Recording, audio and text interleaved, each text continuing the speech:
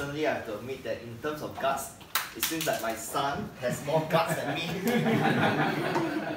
And it really takes me a lot of courage to stand in front of all of us. Now let me go to my evaluation. One fabulous afternoon to all, and especially to my speaker, Minashi. Now your title, glance of me, got me guessing on what are you going to speak about in your maiden speech, in your ice-breaking speech. I'd like to congratulate you especially on your two objectives. The first objective is about telling us about introducing yourself, of letting us to know more about yourself. And the second objective is to learn about the structure of a speech.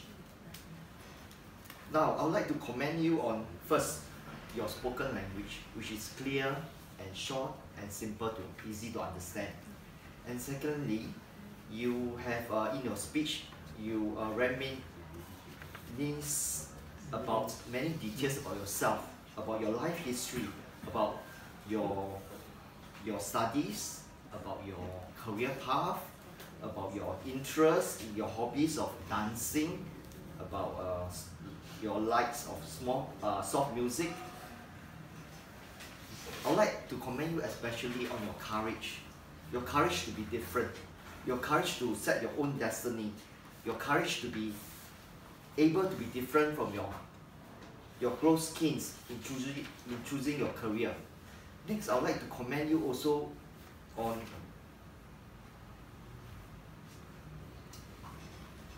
next I want to go on to give you two recommendations.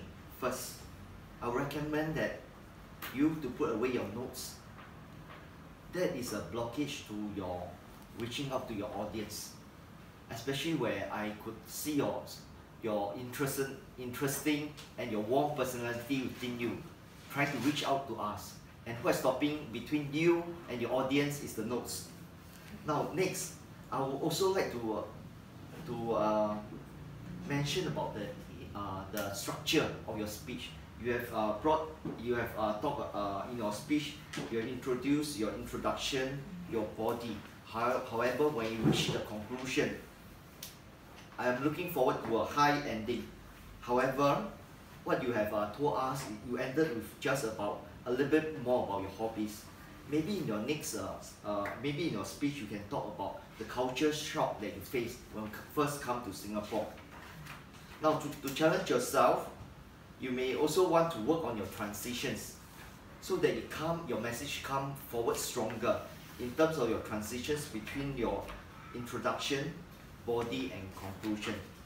Finally, I would like to congratulate you on your completion of your breaker speech, and I'm looking forward to your next interesting first speech.